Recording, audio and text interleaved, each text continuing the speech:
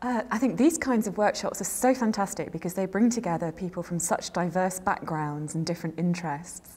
The workshop that we've had today, for example, has had librarians, archivists, computer scientists, historians, humanities researchers, and that exchange of views from different sectors really takes the field forward, and you can understand the research uses that some people will have and what can be done to solve them and how we can work together to improve access generally.